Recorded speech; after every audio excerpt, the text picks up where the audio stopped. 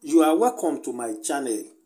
Today we bring you a video of a house purportedly owned by former governor of CBN Godwin Emefiele in his village Agbo. Agbo is a village in Delta State.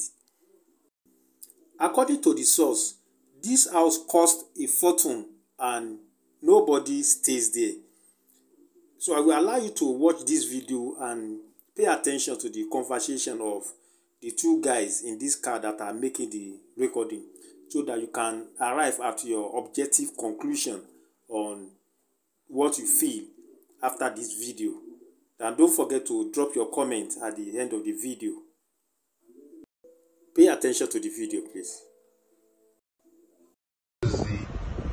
Where your CBN governor of the last 10 years has built us his house in the village in Abu. He has his own mast. Isn't that incredible? One man.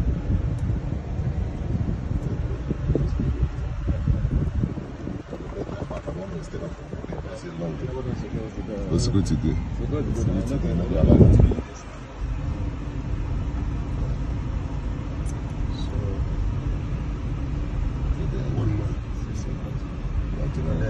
Some other guy, probably his cousin, has decided to match him.